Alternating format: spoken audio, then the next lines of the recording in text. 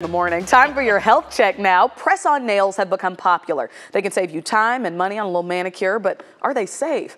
Doctors warn you could get an infection from these artificial nails because they trap in moisture, creating a damp environment for fungus and bacteria to thrive. Some signs of infection include swelling, redness, or tenderness around the nail, even discoloration. But applying and removing fake nails can also cause damage, leading to problems like brittle nails or breakage. If you're allergic to the glue, you can also have a reaction. So if you do want to opt for press-on nails, just keep them short. The longer the nail is, the more likely it is to cause separation between the natural nail and the nail bed, which can then increase the risk of microorganisms getting underneath. You can also reduce the risk of infection or nail damage by only wearing fake nails for special occasions. And if you notice any problems, talk to your dermatologist.